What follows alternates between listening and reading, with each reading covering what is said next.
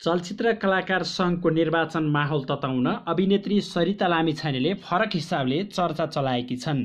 यही आउँदो जेठ 25 गते शनिबार हुन लागेको चलचित्र कलाकार सङ्घको निर्वाचनमा अध्यक्ष पदका लागि उम्मेदवारी दिने भएकी कलाकार लामिछानेले आफ्नो पीडा दुखेसो एजेन्डा र गुनासो गर्न पत्रकार सम्मेलनको आयोजना गरिन्।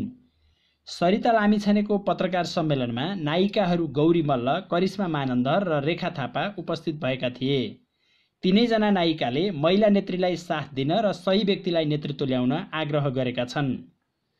पत्रकार सम्मेलनमा अध्यक्ष पदकी उम्मेदवार लामिछानेले आफ्नो एजेन्डा भन्दा बढी आफूले उम्मेदवारी दिएपछि भोगेको पीडा प्रस्तुत गरिन्। सरिता लामिछानेले उम्मेदवारी दिने कुरा मात्रै बाहिर आएको थियो। म माथि जीवनमा मैले बिर्सनै नसक्ने घटना भन्छु म यसलाई। मेरो 20 वर्षको करियरमा प्रश्न चिन्ह खडा गरिदियो। 20 वर्षको मैले काटेको 20 वर्षको करियर, मैले बाँचेको मेरो कलाकारिता यात्रामा नमिठो प्रश्न चिन्ह खडा गर्यो। त्यो चाहिँ सरिता लामिछाने गैर कलाकार भनेर सिडिओ कार्यालयमा उजुरी पर्यो।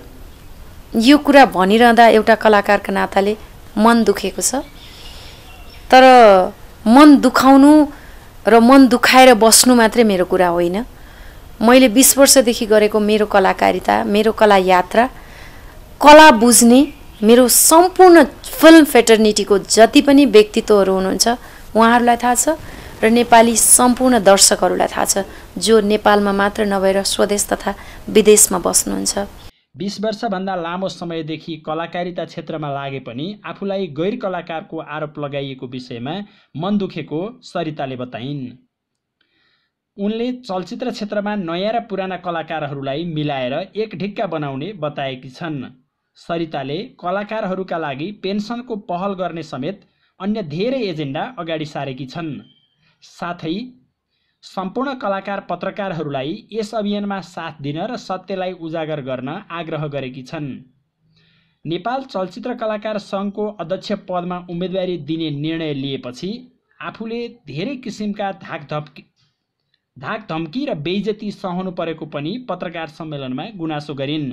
विभिन्न घटनाक्रमहरूले आफ्नो ज्यान नै असुरक्षित भएको महसुस गर्न लागेकी छु भन्दै टिलपिलाएकी लामिछानेले आफ्नो गाडी नम्बर टिप्ने, घर अगाडि आएर घर देखाउने, घर नम्बर टिप्ने जस्ता कार्यहरू भइरहेको बताएकी छन्। अहिले पछिल्लो समयको गतिविधिलाई हेर्ने हो भने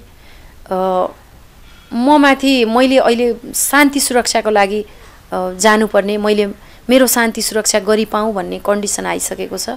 मलाई पटक पटक ह्यारेसमेन्ट गरिएको छ। म जब घरबाट बाहिर निस्किन्छु कोही मान्छेहरूले मलाई फलो गरिराखेको छ। म आएर पार्किङमा गाडी राख्छु, यति नम्बर रहेछ गाडीको भनेर नम्बर टिपिराखेको छ। मलाई अननोन कलहरू आएर तपाईँलाई कुनै पनि समय जे पनि हुनसक्छ, उम्मेदवारी फिर्ता लिनुहोस् भन्ने कुराहरू पनि आइरहेको छ। मलाई धम्काउनुहुन्छ उहाँहरू। मैले यो चिजलाई सहज रूपमा लिएको हो, तर उहाँहरू अहिले यस्तोसँगले उत्रिनु भएको छ कि मैले मेरो शान्ति सुरक्षा गरिपाऊँ भनेर जानुपर्ने कन्डिसन आइसकेको छ। कलाकार सङ्घमा आउनुहुन्छ, नचिनिएका अनुहारहरू आउनुहुन्छ, हेर्नुहुन्छ, तलदेखि माथिसम्म घुरेर हेर्नुहुन्छ, मुसुक्क हाँस्नुहुन्छ। मलाई उहाँहरूले मानसिक यातना दिँदै हुनुहुन्छ। अहिले मानसिक तनावमा छु म।